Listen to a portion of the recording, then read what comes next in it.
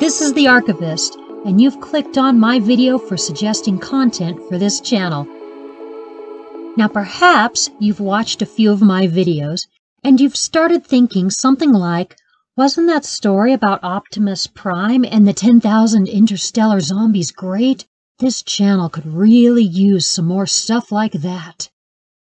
So if you've had that sort of a thought, what you'll want to do is click on the like button. That tells me that you enjoyed that particular story, and I'll be a bit more inclined to look for similar pieces to read. If I get a lot of likes, I'll definitely be looking for more Optimus Prime versus zombie stories like that to read. But then perhaps you really like that story about Optimus Prime and the 10,000 interstellar zombies, and you went looking on the internet for more Optimus versus zombies fanfiction. And you found some great works out there. And there was one story in particular that tickled all your fanish fancies. It had Optimus Prime and zombies and awesome space battles and amazing world building and Megatron bitch-slapping Starscream. And after reading it, you thought, man, that was the best fanfic ever. I would love to hear the Archivist read it, and so would everyone else.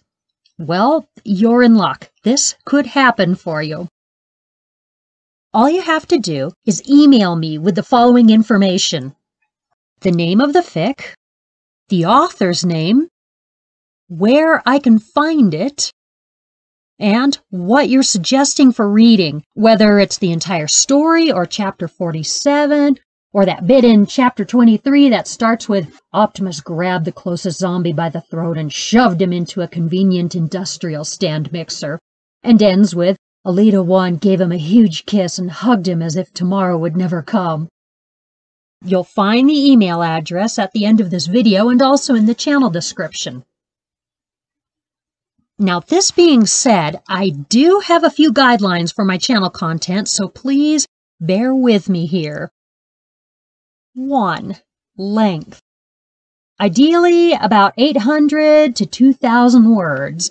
I'm mostly looking to feature short, tasty samples that will intrigue the reader and open them up to investigating more. Think fun size. 2. Quality. Works should be nearly error-free, well-written, and flow nicely when read aloud. I will be very unlikely to select something that's full of grammatical, punctuation, and spelling errors. If it's full of usage mistakes, continually worded awkwardly, if it's confusing or choppy, I most likely won't be using it. But the work doesn't have to be perfect either, or even written at a professional level. Basically, if your English teacher would give it at least a B or a B+, it should be good enough. 3. Rating. Now, everything I read needs to be suitable for most audiences. Ask yourself this: could I watch a video about this with my grandma sitting on the couch next to me? If you can say yes, it's probably okay. So please, no super violent scenes, no smut fics, no super weird selections. Now perhaps you found a nice little segment in a larger work that meets all the criteria, but the larger work is rated for sex and violence and a really squicky medical scene. That's fine. I'm only controlling the content I'm sharing with viewers, so feel free to suggest that. I'm only controlling the content I'm actually sharing with viewers. There are a lot of great fanfics out there in so many fandoms that include moments you don't want to share with your grandmother, but the rest is quite shareable. Now, a side note here, I realize that most Transformers continuities are about a war that's older than the human race, so there is a background expectation of fighting and violence. Yes, you can submit fics that contain battle and fight scenes. A well-written battle scene can be exciting. So in general, consider that canon-typical violence is okay in most instances. 4. Content. I want to feature stories that aren't just well-written, but also somewhat interesting. There should also be a good use of the Transformers content and characters. The property is blessed with hundreds of characters and settings and continuities for authors to play with, and you can take that literally or figuratively. Thanks, Hasbro and Takara.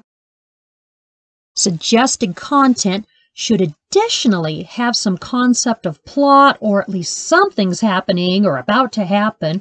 In other words, I'm not going to be very interested in 1,000 words of the author describing the setting, and then there's 200 more words in which the main character enters, says hello, and then it's over. I'm also going to ask that canon characters are the driving force of the selection. It's all right if there are original characters in there, and possibly they're even the main character, but the story and the action should be guided by someone we all know and love, or have heard of and hate. If you're unfamiliar with the terms here, a canon character is one that is the property of the movie, the comic, the cartoon, the franchise, etc. An original character is a character created by the author.